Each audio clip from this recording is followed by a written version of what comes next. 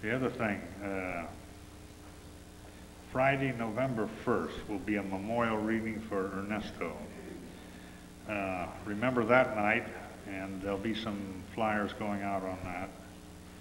And also, Thursday, November 7th, Gary Soto and Steve Gutierrez.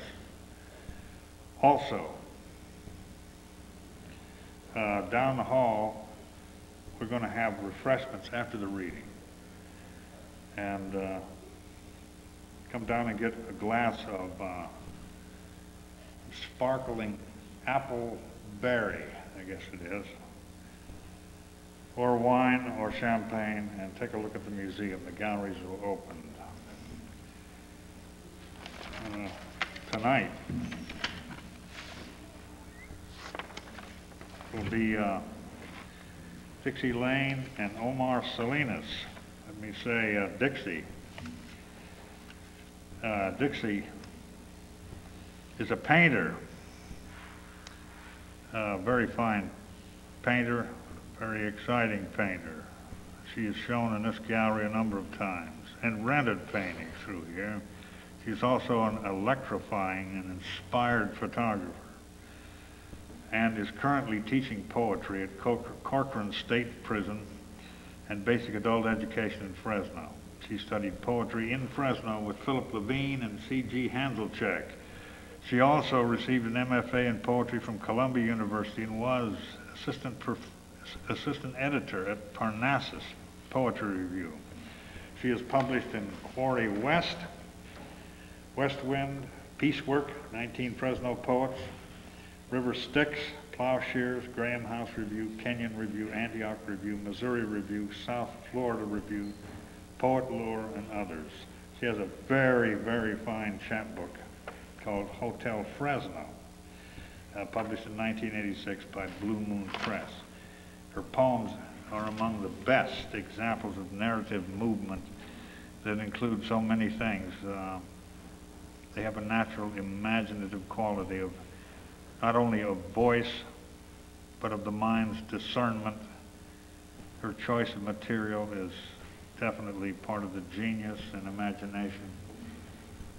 Strong enough to collect and work over a lot of material in relevant, humorous ways that speak not only of skill and spirited talent, but also friendliness and warmth. She can be turned on and yet so sensitive, and having that common sense touch in her poetry. There's enjoyment in the process. She can be both serious and spontaneous. Whatever she brings into a poem seems so real. I seem to sense in some of her poems a genuine feminine play of soft over hard. And which gives a sense of I think, a broad, wide sense of things. Deep emotional response, attractiveness, and the way the mind understands the way to deal with material. She is at times very shrewd in the use of psychology and images, in exposing false pretenses, in reflecting on common faiths, many of which have gone wrong, commonly held psychological views that are mistakenly and wrongly applied. She can be intensely sensitive and susceptible in ways that bespeak social conscience and great artistic talent. There's a lot of courage and justice in her work. She can expose social dangers and basenesses with what must be some kind of genius and integrity, because so many lesser poets fail doing that. She is very successful in using material as a vehicle for a much larger perspective, and excellent in conjuring up new ways of seeing old values. And I could go on, and I probably will someday, write about all these fantastic poets that come here. I'd like to introduce Dixie Lane.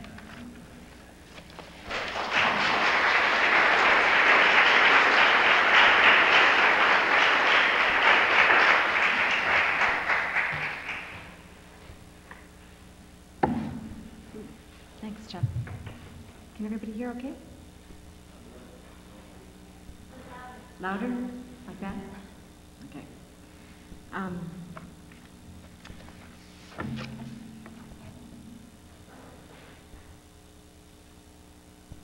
Sometimes when I hear Chuck's introductions, I think he's talking about someone else.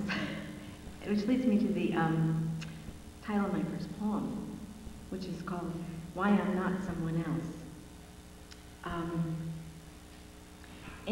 Some of you might have noticed that I'm using a different name now.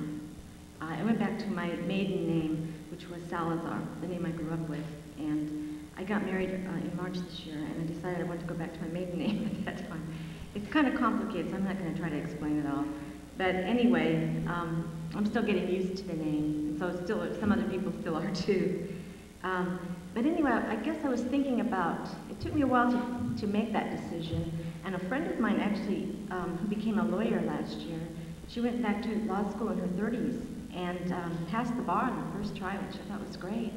And we were talking, and she encouraged me to do this. I've been wanting to do it for a while, and one thing was I thought you had to go through a huge legal process, and I found out you don't. Really, it's very simple. All you do is decide to use a different name. And as long as it's on 3 major documents, your driver's license and, what is it? Social Security, bank cards, or something like that. And as long as you're not doing anything illegal by using a new name, anyone can do it. So you can all go home and have a new name tonight if you want.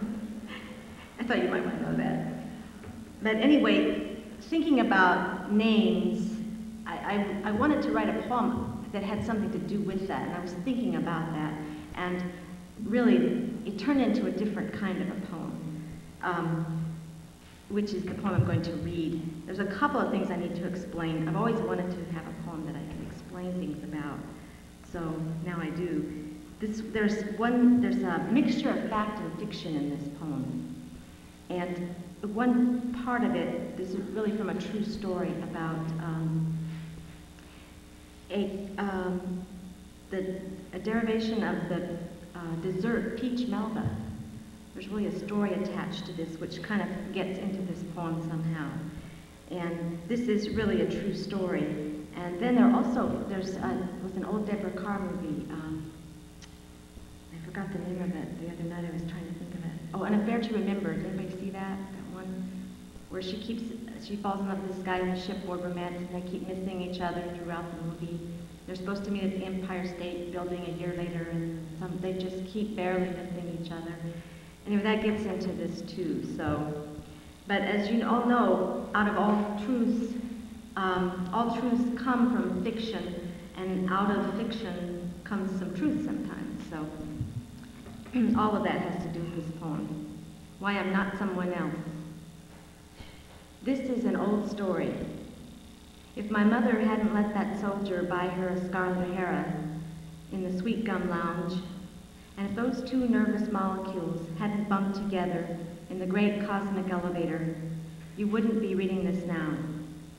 If your grandfather had been an archaeologist mad about Homer, he might have christened you Agamemnon by laying a copy of the Iliad on your head, instead of the cranky feed salesman who married the muscular gym teacher and called you Northrop instead.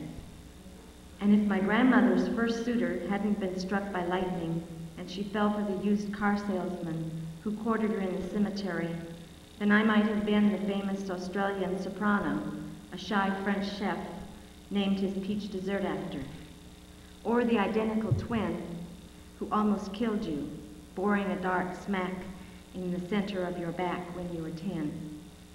And if the gypsy who turned your palm upward to the Mona Lisa sky had seen that slice of moon hooked over the eaves like a secret smile, she would never have dared predict your mother's amazing luck, the conversation overheard by the nurse on the bus, and our story wouldn't be our story, and we might be like Cary Grant and Deborah Carr, passing in separate taxis, the rain swallowing our eyes, missing train connections because of a goat on the tracks, you going up in the elevator while I'm going down. In case any of you did see that movie, you know there was no goat on the tracks, so that's just something I threw in.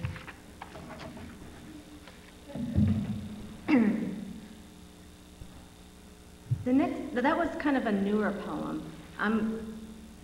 From here on out, it's going to be kind of in chronological order. I'm going to read some poems that go back a while. This is called Hearse. It's an older poem. When I was growing up in Illinois, my father belonged to the American Legion, and they got a hold of an old hearse that they used to haul chairs and things in. And my brother and I used to beg him to take us for a ride in it. And sometimes he would, and we'd drive around town in this hearse. And my brother and I thought this was a lot of fun. We'd lay down the back of it, pretend like we were dead and things. And it was one of the fun things we did in our family. We were desperate for fun sometimes. But out of that, there's more to that I won't even go into. There's another short story that I wrote that has something to do with that in it. But this poem begins with that in the hearse. And then it goes on to some other things. Hearse. Inside was maroon, like the cushioned crevice of a ring box. Voices going fuzzy as the door shut. Afterwards, they carried my remains downhill. Someone tried to sing, coming for to carry me home, but words spliced off in the wind. No one cried very hard. Ricky read from the second chapter of Zane Grey, our father's adhesive taped glasses slipping down his nose, reflecting back an earthly blur. Later, we scooted back and forth, letting casket rollers tickle our buttocks and thighs. Ricky sat in front, and I tapped on the glass lid closed between us. Driver, I'm dead. Take me to the cemetery and step on it. But when Sharon's mother died, they told me she had gone far away to meet Jesus. How did she get there, I asked, thinking of her always in bed and looking so tired.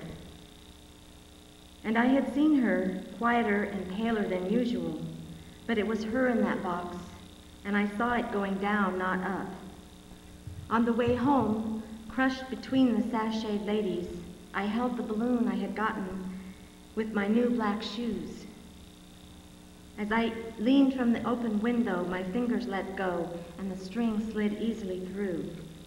Free of gravity in my small bitten grasp, it swung high over a flock of trees, and only the wind came down, rushing into my open throat, lapping my outstretched tongue, sucking my very breath to carry it wherever the wind calls home.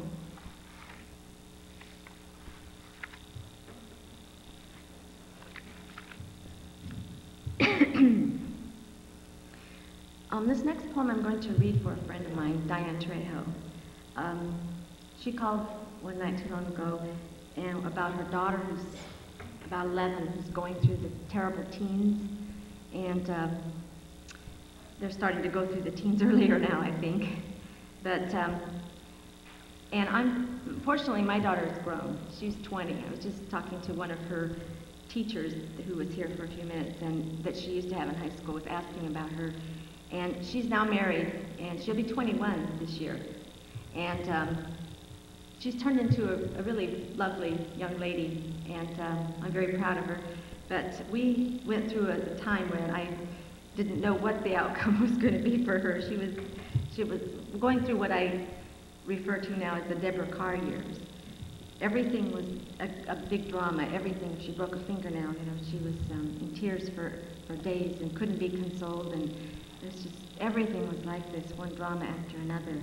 And so I wrote this poem for her, and I'm reading it for Diane now because we were talking the other night, and I was saying it does get better, and things do get better, and you do get over this and you live through it. It's called Turning 13 for Krista. Belching loudly over the crickets, my daughter giggles. The night is still and heavy, with no moon or stars. We decide they're off floating with the rich on green Caribbean seas. Feigning blindness, she steps into my path, then dogs behind, snagging my heels. She trips on a manhole cover, embossed with stars, walks fearlessly over the ground, crusted with glass, in glittering streetlight pools. Headlights beam us into broken shadows, rippled over a chain-link fence. So much broken in her life, my heart grows heavy as breast once sagged with milk for this child. Now her baby woman lips are bunched into a mutinous pout. All weak tears and slamming doors. My favorite postcard, found with a mermaid's face torn out. My scissors glued together. Then her wet face shining into my room at 3 a.m., swollen with fear, her don't touch body shaking, thin as a glass sponge ship. Then she let me hold her. Drawing the long knobby limbs close, I want to tell her, yes, I know, there are nights when the only stars are etched in the sewer's face, and you must launch your small, half-formed craft on rivers of glass that connect dark continents where nothing is known. Last time I read this when she was in the audience, and she said, later she says, why did you have to say that about long, knobby limbs? That's a good thing she's not here tonight. Okay, this next poem is, well, these are from a series of poems that, there's a kind of out of a whole different section of writing where I was playing around with a persona. And almost all poems are partly persona, or quite a bit so anyway. But these are where I really took on a different persona. It was when I was working at the mental hospital doing art therapy, and it was very powerful work, and I found that it was very hard to detach myself sometimes from the people I worked with. Their stuff was kind of with me, and it's hard, you know, it was just there in my consciousness too. And I got into a lot of poems I happened to write after that time, and I did sort of take on this persona of a woman who remembers back to a childhood that was alcoholic, abusive, and very chaotic. And I wrote a series of poems. So, and some of my life things got into this too. So, this first one is called In the Kitchen with the TV Mothers. This morning, my mother is not snoring under the coffee table. She has put on her daisy apron, and the kitchen is toasted all golden and buttery. Harriet Nelson, June Cleaver, and Donna Reed are complaining about their husbands in the topaz alcove. They don't know I'm in the next room coloring buttercups for the happy mother in the Mother Knows Best color book. The tea kettle erupts with a geyser of steam, and the windows glaze over like the jaundiced eyes of saints. Red jello with floating pears sets up in the Frigidaire. Donna Reed recalls her water breaking in an elevator. June's labor was induced. She had her hair permed, cleaned up the house, called the sitter. Ward was on a business trip. Took a cab to the hospital to have the beaver. Lassoed in steam, their faces are red with O'Keefe and Merritt heat. Now Mother is passing around a silver flask. Harriet recalls the night she hit Ozzie in the face with a wrought iron trivet. I could have had a good life with Ozzie if only I had liked to drink. June thinks Ward is stepping out. Donna Reed's mascara is smearing. Now the kitchen is spinning. There is butter everywhere. Dishes slide off the shelves. The pears have loosened and left footprints across the linoleum. And I've spilled my milk again. The page is all wet. This yellow crayon smearing into the mother's face. And no matter how hard I try, I can't stay inside the lines.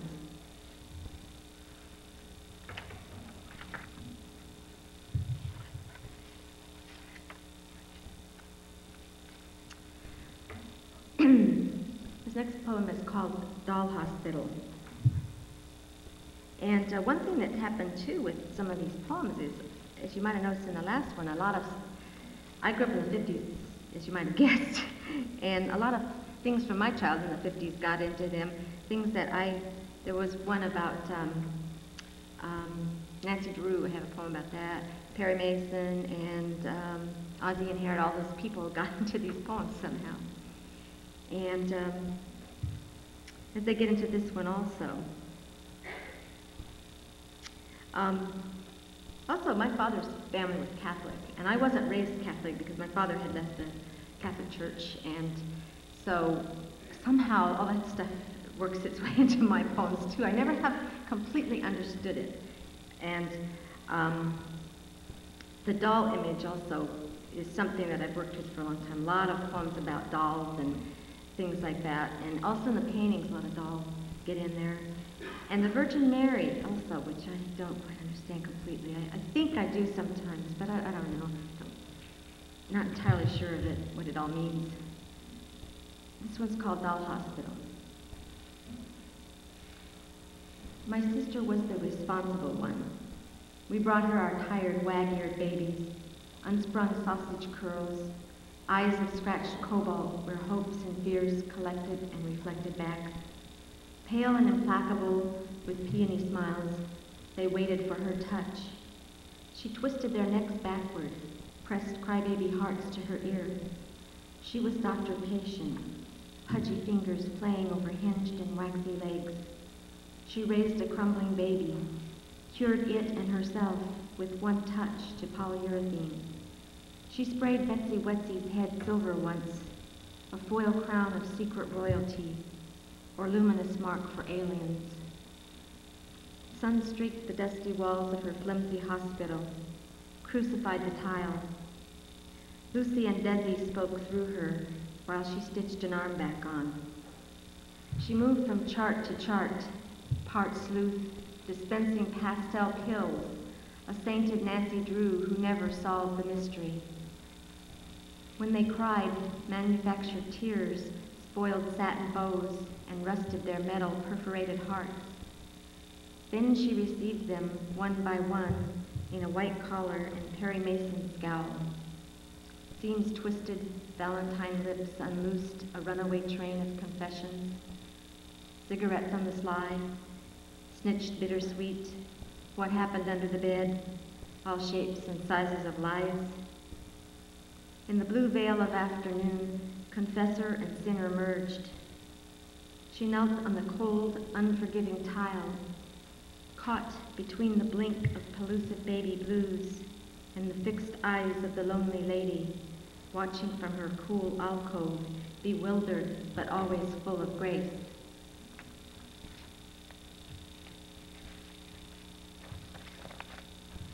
One thing I did in this whole series of poems was I also experimented with taking on voices of not only this persona, but different things.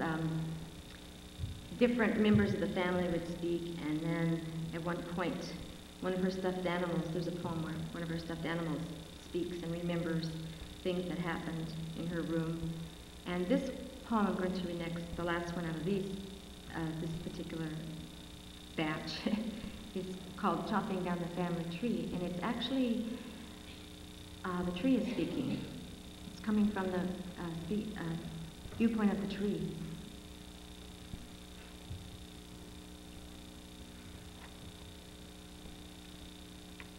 Teeming with wood ticks, termites, and tight grubs, curled up like black pearls, I have watched the seasons working against each other.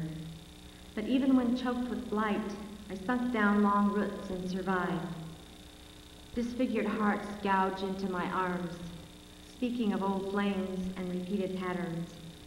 I soak up whatever I can from below to revive the shrunken bitter fruit, where worms drilled into a pithy core. Brown and scarred, they fall into mushy pools of rain.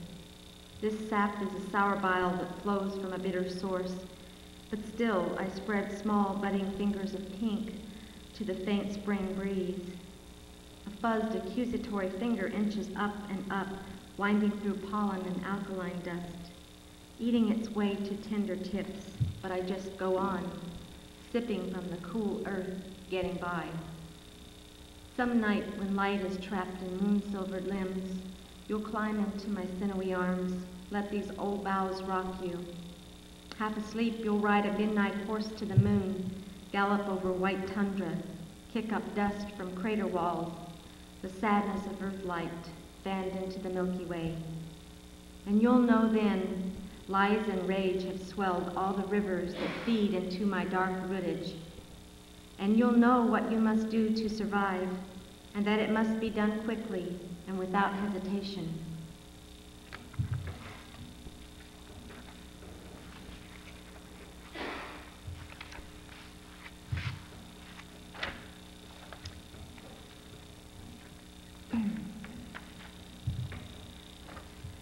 poem that it's about New York. Yeah, I went to graduate school there, and one thing I really missed was having my car while I was there. And every time I found out I wasn't very well suited to living in New York or back east. And every time I get off the plane and be back here in Fresno, and it was this huge weight had been lifted off. And one thing I remember is every time you walk out the door there, the street is just right there in your face, and you really can't escape it. I mean, there are times when it's kind of fun and exciting, and it's kind of nice. I mean, you want that stimulation. There are times when you don't want it, but you've got it anyway. It's not like here, you get in your car, you roll up the nice windows, and you turn on the air conditioning, put on a Pavarotti tape or whatever you want, and drive to wherever you're going. You don't even know where you are. I mean, you could be anywhere. But when you're in New York, you know it. And I wrote this poem about New York, and while I was there, I don't know, somebody had plastered the city with these signs that said, "Jesus loves New York." They were everywhere. They plastered all over the city, and it's kind of what led me to write this poem. Sort of, in this case, the city is speaking, and it's called The City Speaks. Oh, there was also one more thing I should explain. There were some religious tracts that someone was handing out. You know, they're always handing you something, and if you make eye contact with somebody there, then you're no telling what you're going to get. But I was standing in line waiting for a movie, and they have this tradition that's sprung up there where if you're standing in any one spot for any one time, somebody comes around and starts entertaining you, and then you're supposed to pay them for this. And they have we were standing in line for this movie, and some fire jugglers came around and were juggling fire. That was while we were waiting for the movie to start. And then some people came by after that passing out these religious tracts. So I saved one, and somehow parts of it got into this poem. The City Speaks. It says, "Jesus loves New York," hugging a telephone pole. It says, "Mystic moving van, double parked with a Chevy of velvet dice bunnies." And the pavement slicks rain on graffiti-stroked armpits and thighs where stoplights slide. The bum studies her like geography, memorizing the valleys, the slopes, as he rattles his cup in front of the city of hope. And it says, "One baby saved, but the system stinks. Bras and girdles are blowing across Broadway. Scallops, $9.50 a pound. The midget in stars and stripes on Amsterdam, his face flecked with colors like lights behind the eyelids of the blind, steps a quick cha-cha-cha, kissing a parrot on the lips." And it says, "St. Veronica, all about the trees, a beautiful blue light runs in streams. The M104 tick-ticks, air brakes puff to a stop before La Funeria, where the men at card tables are pushing dominoes for change. And Juanito is walking his lamb. The Old Testament is not enough," the blue-haired woman screams to dead eyes of pigeons and Johnny Walker Red. Lining up their shots at the Marlin, men are chalking their cues, spitting on the chipped tile floor. Donut holes, what's missing in your life? It says on the window of Happy Donuts, where the one-legged pigeon bobs for crumbs. And it says, nobody sells it for less, as the chickens twirl in the window of Chirping Chicken. The Rasta man coaxes a wobbly blue moon from a saxophone in front of the Blue Rose Lounge, where Bobby Radcliffe and the Illusions appear nightly. And Lorette Lingerie, where the tasseled peignoir says, "Tonight, Chiquita, rock me in your red and black peekaboo." Now Jesus is floating with Our Lady beyond the trees across the sky. She is pointing to her side, a ball glows in the sky. Flames on one side, a big hole covers half, and Our Lady is crying. A man is peeing in the gutter between the parked cars. A baby rides a bucking kangaroo, and sidewalks steam, the cab driver dipping into a carton of fried rice on the hood of his cab.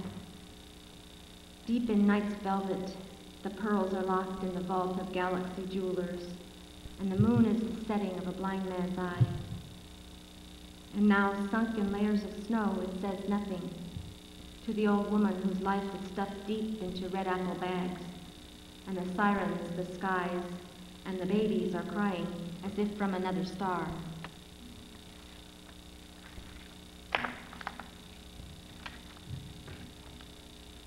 Before I go on, I forgot to say something earlier that I meant to say, which was that I also studied with some other wonderful people here. Peter Everwine, who's here tonight too, and Dwayne Rail, and others. So I didn't want to leave anybody out. Got some wonderful poetry teachers here in Fresno. This next poem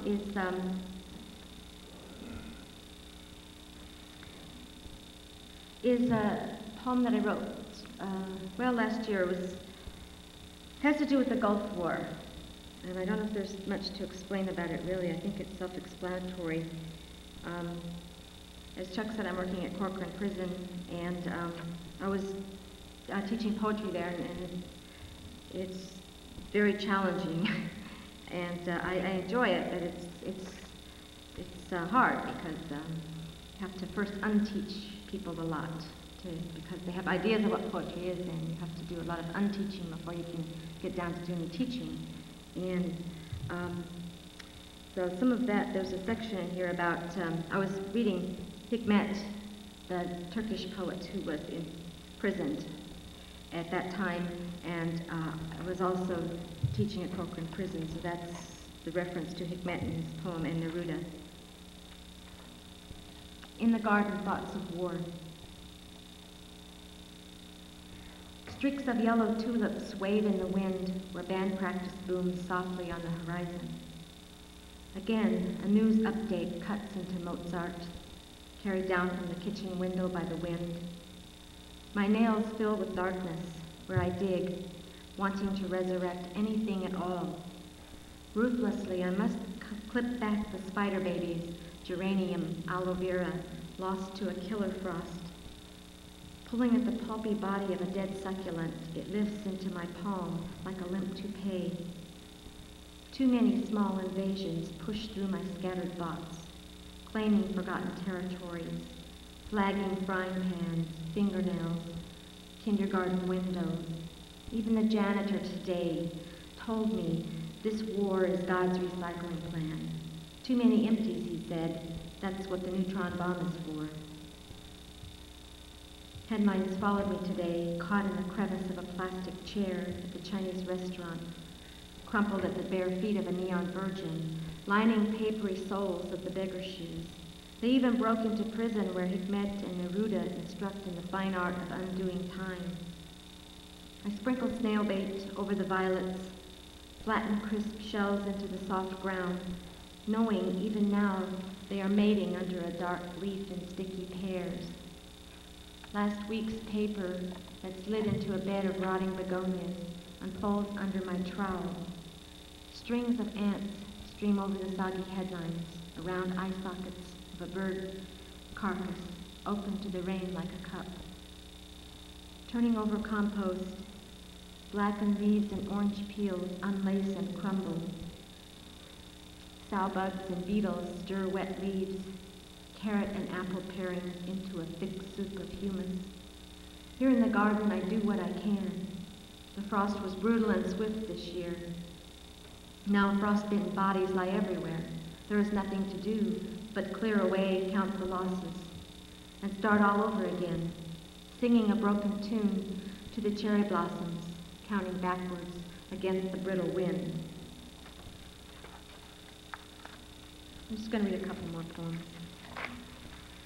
The last two are fairly new. This next one is called Ode to a Plumber. And we have this plumber.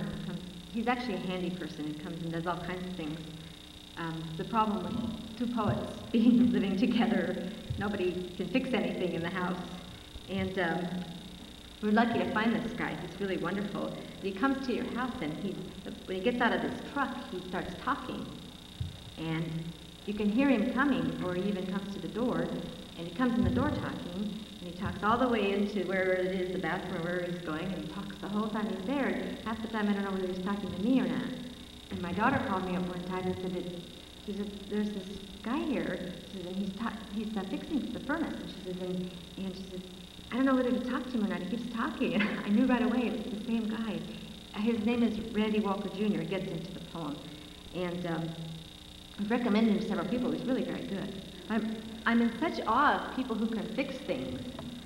And I always think that they're going to charge me huge amounts and it still won't work. So if they charge me huge amounts and it does work, then I'm getting a bonus. And most of the time when he's fixed things, they've worked pretty good. But there's some direct quotes from Randy Walker in here. Some of you out there might even have had Randy at your house once or twice. Ode to a Plumber. All morning the sun slipped in and out of dishwater haze, and the shadow of my teacup is the only mark on the white deserted page. My fingers have drummed to house rhythms, the tea kettle's wheezing, the tick and talk of the inner works of the house. The words have stopped, and the only song now is the trickling chime of a leaky toilet and the slap of the mail through the slot. A check is peeking through its waxy window. $30, a small sum for a poem I decide to use to pay a plumber. Mumbling spud, nut, gasket, Teflon, Randy Walker Jr. arrives, talks to himself and his tools. We'll get this bugger yet, he tells his wrench, muttering in plumber's dialect. A ratchet, flush valve, pig's nose, secret syllables from an ancient tribe, or I'll split this toilet in two. The nut is stripped, the spud won't go right. Time is money, he says, and gets his head right down there with the serpentine pipes, calcified sludge and rust. Wraps his thick putty fingers, the stump of one chopped off at the joint, around the toilet's neck. Sings of a snake-hearted woman who's not coming back. These toilets is funny things, he says, wiping liver-colored paste on his pants, where the stains of the world's waste are evident, as the strain now of digested eggs and tea, of rumblings and protest in kidney and lower intestine. There is nothing to do but suffer his manic mumbling and bad plumber's blues, till I can roost above the white ceramic hole, survey the order and wreckage of my kingdom, and all the foul byproducts of this sweet life can be swept away. How grateful I will be for the magic of Randy Walker Jr., virtuoso of fittings and pipes, willing to delve into the muck, set free all that is stopped, so I can turn with joy and relief back to the white deserted page and write. All morning the sun has slipped in and out of dishwater haze. We all need plumbers. This last poem I'm going to read is one I just worked on not too long ago. And it doesn't have a finished title yet. It's got a tentative title right now of Angel of Brown Street. And I live on this wonderful street. In fact, by coincidence, someone was just asking if we still live on Brown. I love the street. I always wanted to live in the Tower District, and I really feel fortunate to live there. It's just a real neighborhood. And there's a kid on our street named Angel. We've kind of watched him grow up. He's always been a real friendly kid, you know, coming by to talk, and he and his brother collect cans, which we save for him, or they used to. Now Angel is growing up, so he's getting cool, and he has the need to be cool now. So he doesn't collect the cans anymore, his little brother does. He probably shares in the profits. But, and he also doesn't wave to us the way he used to. He used to be waving, you know, and now he just kind of lifts his hand like this. He doesn't want to be unfriendly, I think, but he also, you know, doesn't want to risk not being cool, or having his friends see him waving to older people, you know. So this poem is really about him and his brother and the kids. They play in the street a lot, which I just love. I love to sit on the porch. We have a trellis there, so they can't really see up on our porch very good. And I love to sit there and watch them play in the street and cuss and yell and do all the stuff that they do. Angel of Brown Street. Sweet Angel has grown too cool to play street games, trading insults from the sidelines under a Raiders cap with his brother's friends. I give them flat tennis balls, they pop up to a thumbprint moon, throwing beautiful Aztec curves, burnt arms offering all they have to the sun. The street narrows with swinging light. Dinner's onion breath circles overhead, chases its own tail, like Oscar who steals their ball and runs. Angel yells, his voice cracking open the dark tomb of his manhood. They spit in the street like men, flirt wildly with passing cars that miss them by inches. Hey baby, baby, homeboy, where's your puta mama? So loud they drown 98-year-old Mrs. Knight's TV, where she's rocking silently to the young and the restless. We tally deaths today, Mr. and Mrs. Nader, Charles and Loretta next door, Mr. Eagle, whose roses still open like fireworks in the spring. Old Tom, never without his paper cup of beer, and Pete, soldier of rusty couplings and loose screws, who rests now for the first time in his life. Slowly the street loosens its grip on the light. Shadows slide from under dark umbrellas of Chinese elms. Someone calls to me, so faint, it could be light years away. And I could be running against the darkness again, my mouth open to the perfume of freedom and fear, ready to take it all in. The first star on Brown Street flares, red and impatient above. Angel and Gilbert clack a stick home, the street bursting in one last furious argument of who lost or won. Omar Salinas is going to read next, and so we'll play his music. Thank you.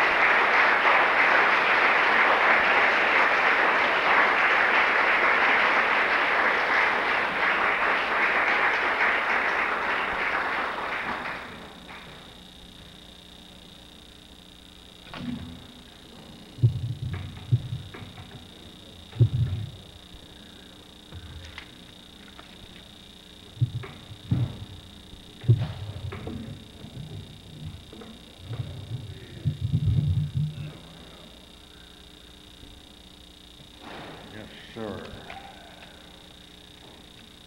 Great to hear Dixie read again.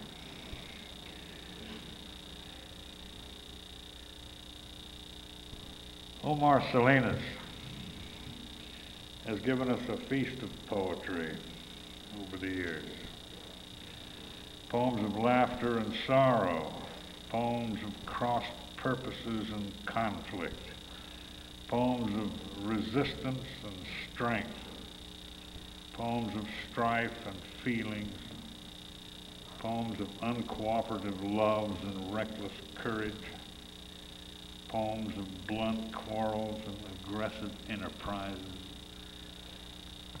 His poems are remarkable for their finesse in taking a small detail, something lost in the shuffle, and using it to elicit the strongest emotions. I don't think there is anything that increases the size of the intellect more than confronting emotional realities. His poetry does this and gives back a world with a different ordering of things, a different sense of what is possible. Over the years, I've come to see Omar's work as a scholarship of dignity and solitude, and poems of lyrical intensity. He has given us so many fine books and poems. Crazy Gypsy, Afternoon of the Unreal, Darkness Under the Trees, Walking Behind the Spanish, Prelude to Darkness, Sadness of Days, selected new poems, Survivors. Salinas has won the Stanley Kunitz Award in 1989, the General Electric Foundation Award in 1984. He was invited to read at the Library of Congress in Washington, D.C. in 1985. He has a new book, Sometimes Mysteriously, which will appear in the spring of 1992. I'm real glad to have Omar come up here and read. Would you please come up, Omar?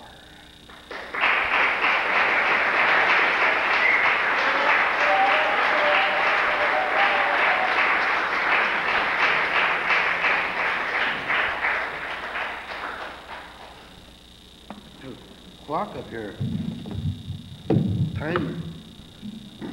That's good. I'd like to thank Chuck. Chuck and I go way back. When I first met Chuck, he was a gardener. He was a gardener at Fresno State. Came in one lunch time, and he was hungry and he was out of money. So I put out all my change and he has a meal. We've been friends since.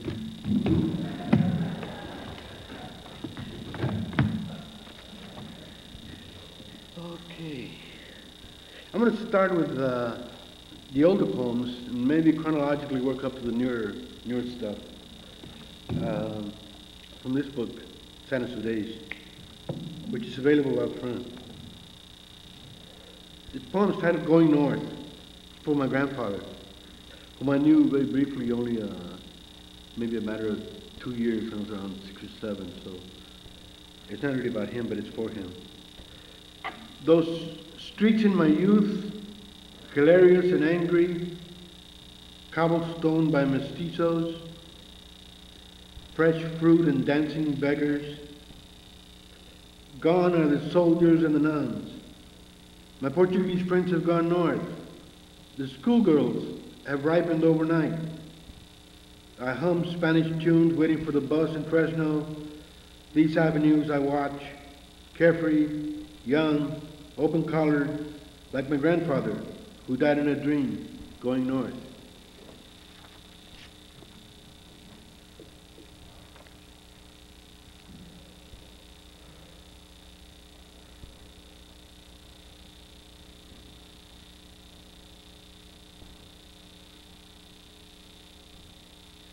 This poem is from my first book,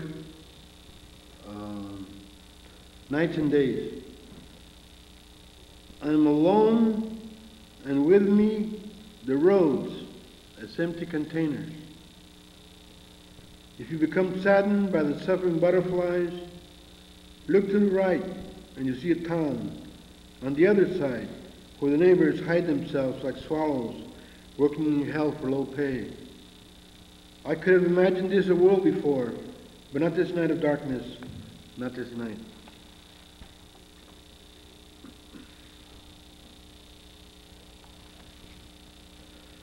I have a request here.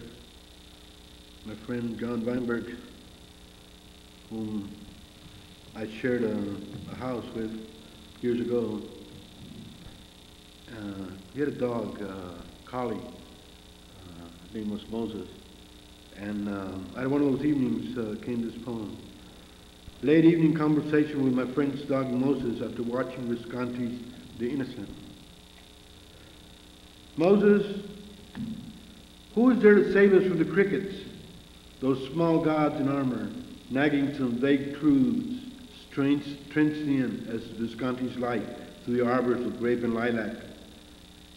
I think the loquats have been sleeping like our guardian angels, and who is to say what the moon is thinking, or the lost fragments of our hearts? It could all be the end of air and liquor, rain, or self-indulgence. You complain about each leaf of the apricot falling.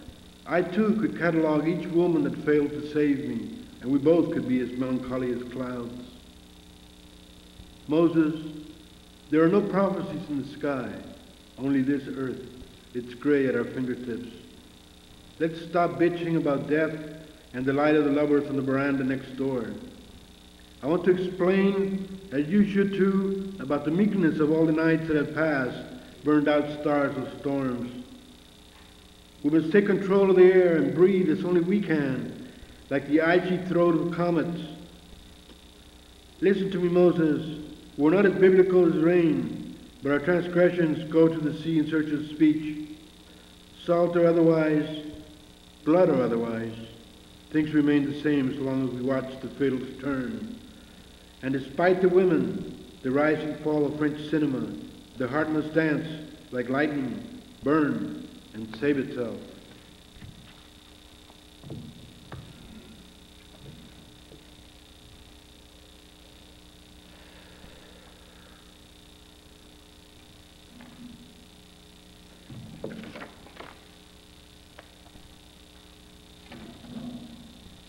This is the last poem in an anthology, titled How Much Are You Worth?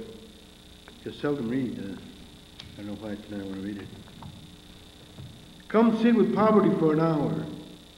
Capitalism is a large room with idiotic stairs, and seagulls might as well recite the rosary. Money that runs its hand over your face, anger that has not approached justice. Come sit by the martyrs of the highway, tie the shoelace of the beggar. Come make yourself useful, boil an egg, fry some cheese. Run after senators and stop their cars, wash the feet of the poor.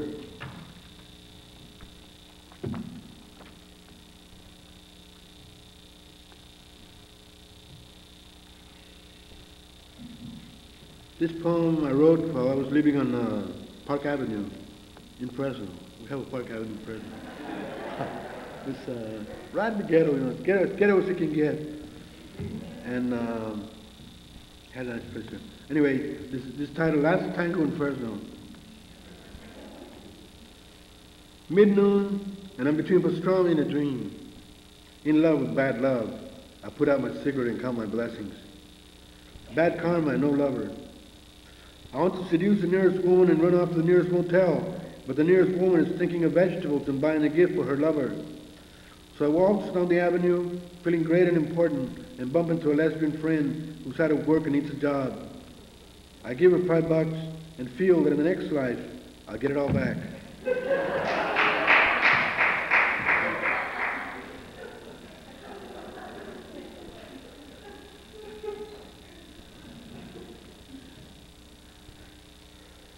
Here's another poem that I've seldom read. It's titled, This is About the Way It Should Be. I listened to the frantic philosophy of swallows on Forgotten Tuesdays at our reunion where everyone appears to be drunk, idly moved with indifference, or sadly scratching. I am then reminded of my poor manners, posthumous remarks on literature and the avant-garde. I am told repeatedly that I am crazy, that I make a poor husband, and that I will end a bad death. I will all this to Seville, Toledo, my home state, and all the illegitimate children I wish I'd had. I give all this to the Politico who eulogized my name without knowing I was still alive and writing. Last of all, I give this poor rendering of my emotional state to a woman who wants everything, even my shoes.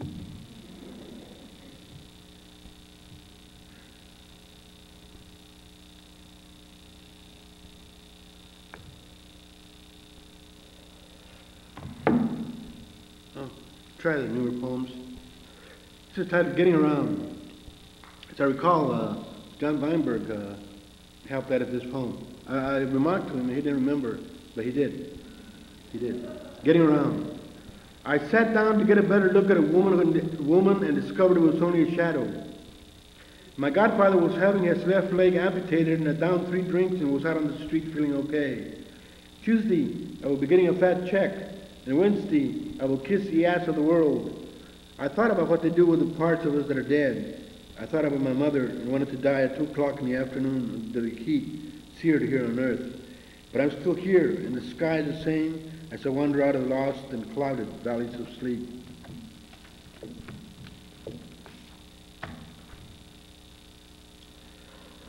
Night Waltz. The night begins with its blind tap dancers in the fog, ghosts playing cards in the moonlight. This is the inner world of a poet who peers intently through the haze. All this cut in with a snap of the fingers, a kiss from a luminous woman. This is the madness left over from evening, come down from the moon, bidden clouds and blue tops of the elms to haunt me. This is the whirling environment of animals in the half-light.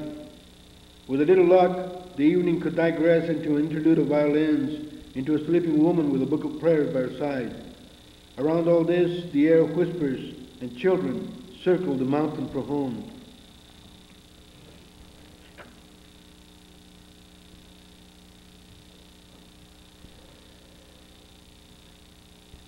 The Survivors.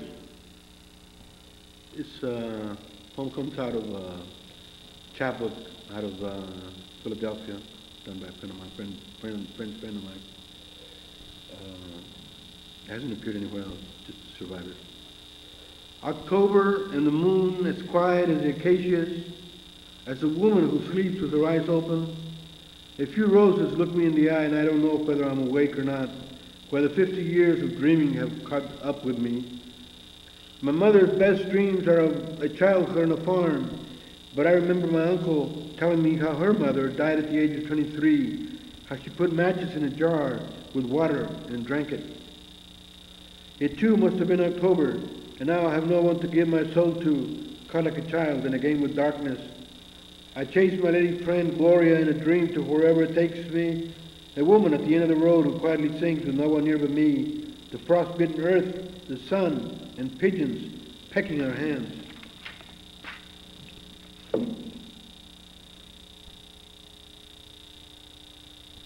Mary in the Fields. A love song on the car radio ends, and I'm on my way home through grape, peach, plum, and almond orchards. The fruit is ripe, and workers ruminate in the fields as the sun burns down. I work my mind, and the mariachi on the radio works as well. I remember Mary and her nipples of fruit, her fierce eyes, and her devotion to cats and farm animals. How she said goodbye with a lusty kiss, her earthen smell, her lively hips of clouds.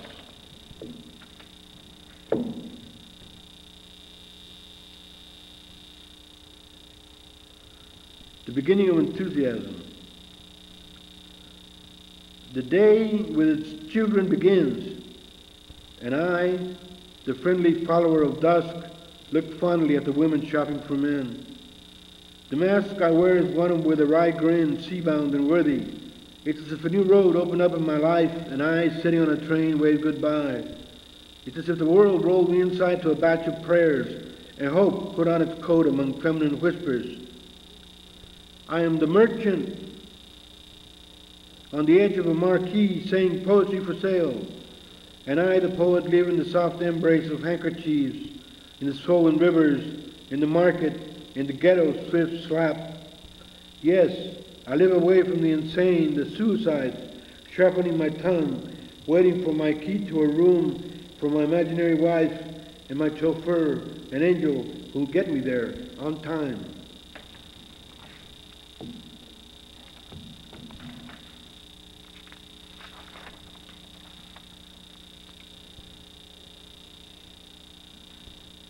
Poem is on a sheet titled My 50 Plus Years Celebrate Spring. I said plus years, I didn't want to say 54. You know, that sounds, 50 plus, you could say maybe he's 51 really, you know. My 50 plus years celebrate spring. On the road, the mountains in the distance are at rest in a wild blue silence. On the sides of the highway, the grape orchards unfurl deep and green again, like a pregnant woman gathering strength for the time to come. And with the passing of each season, human life knows little change. 40 years in this valley, the wind, the sun building its altars of salt, the rain that holds nothing back, and with a crop at its peak, packing houses burn into mourning. There are many diligent Mexican workers stacking up the trays in hard hours that equal their living. I've heard it said hard work ennobles the spirit. If that is the case, the road to heaven must be crowded beyond belief.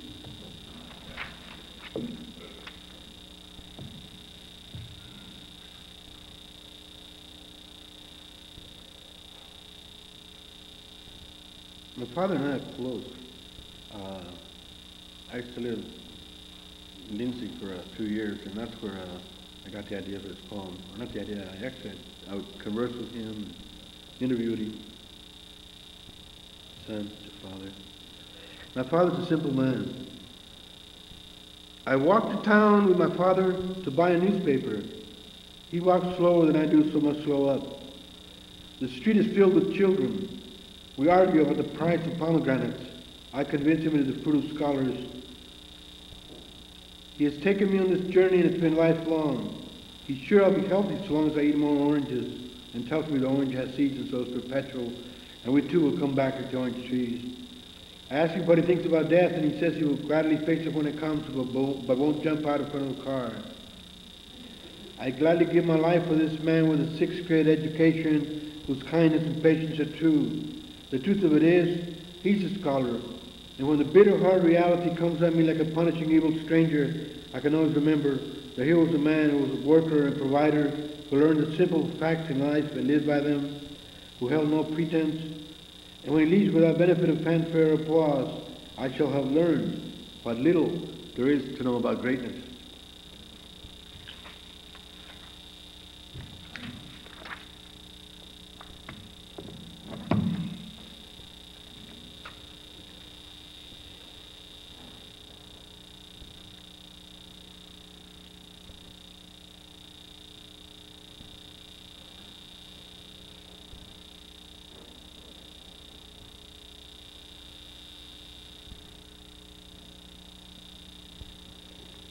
Good night. The good night settles in, the stars hover above like happy nuns, and I'm as unsettled as the restless finches that gather in this cloudless night, sailing through doubts which light into prayer and go over the sea like sailors. I'm an unhappy troubadour, hewing thoughts in the darkness, expecting the ghost or watching for meteors. The liberated lady has left with her Baudelarian guitar, strumming damnation. I go passionless under the stars, dreaming serenades, inventing love affairs, waiting, hoping for a blue ringing of songs to make better nights of my troubles.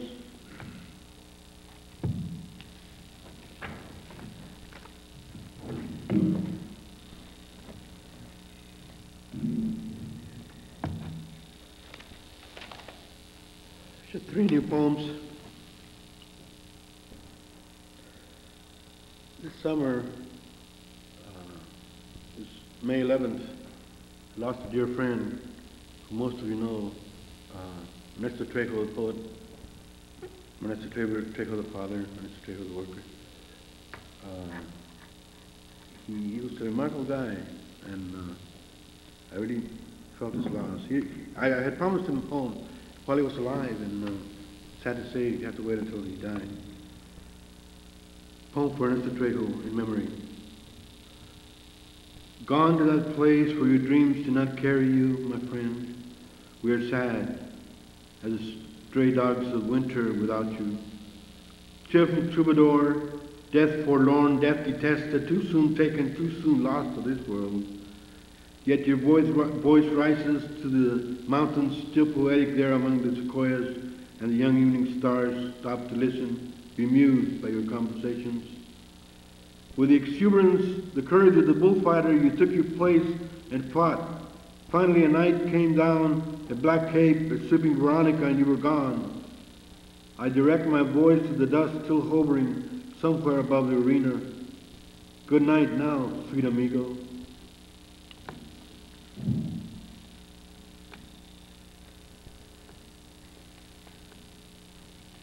This one is titled Sweet Drama.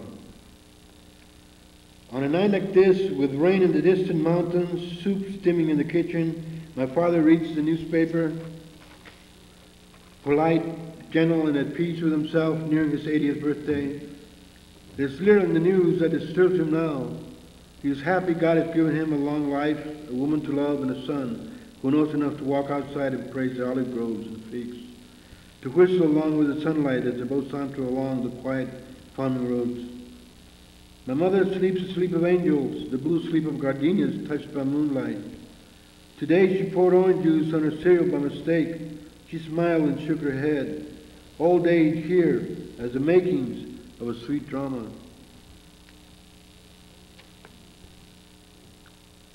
I have 2 or 3 more poems. I'll finish up. Women in my youth.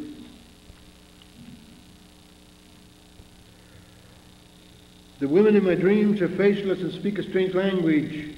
On meeting me again, they revert back to their teens, proud and hard at 17, bold and ambitious in simple cotton dresses.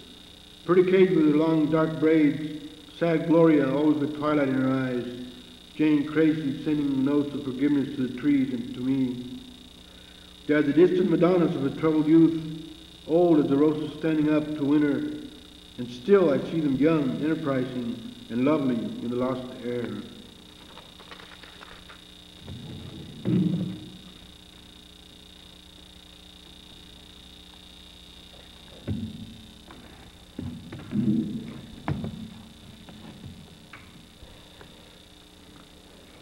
Most of you know Gary Soto, prolific writer from Albany, Berkeley. This poem came out of a day in the sun out there, a day in the ocean out near Santa Barbara, or by Santa Barbara. Soto thinking of the ocean. With the sun's performance dying slowly, Soto thinks of the ocean. The powerful, the weak, and the restless inhabit the shore like drunk priests. A puff of smoke and a woman full-breasted walks the afternoon.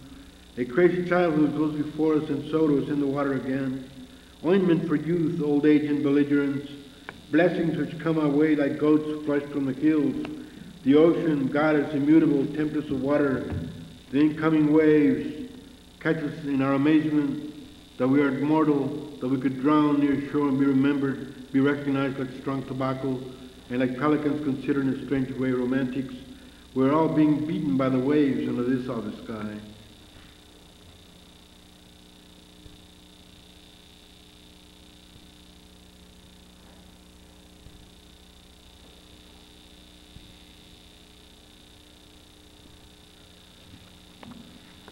Until heaven gets tired. This poem was written in Mexico, Guadalajara, 1976, I believe. Until heaven gets tired. In this curious mad evening, when the things I invent are unreal and my life like a cow sings crudely, I make the villages in my brain whistle at the girls. There are drums and flutes, women milking shadows in this fleeting residence. I leave my prayers here in this palace of bad stomachs. My heart is young again, and I pick up my faces, Mexican madness, tequila and flowers raining down from heaven. What wild dream is this? These hands of mine groan. I toss them with the wind. It is the sea I listen to, these carcasses and cunts stealing nectar from the dreaming stars.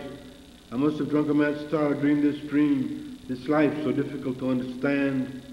Let's chase ghosts and dance with women in the street, frolic in the dawn until heaven gets tired of looking at our dirty faces.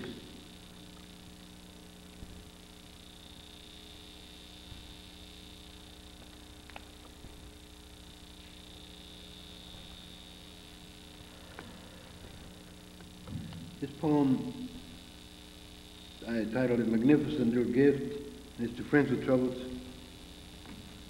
It's my last poem. I collapsed into the awareness that life has been fighting me. The question is, from what corner of the room shall I slash its grim victorious smile? My feet ache from walking. I rebelled, slowly turning into the corridors of the mind, believing I'm an angel. Yesterday I lived like a bird. Today I adore roses. Tomorrow I'll weep, looking at the white bones of mountains. Maybe if I remember the dying, I'll be all right.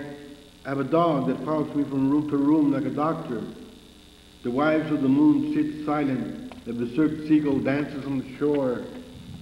I live the music in me, gazing at a train that never stops, tripping into bars, thinking of churches, and dancing with a girl with the heart of an angel, the eyes of a dove, the arms of Madonna. As I said, life is fighting me. I shall aim it below at its ears, breathing poetry, counting stars in the evening, floating with the universe, thanking God for this gift, this life. Thank you.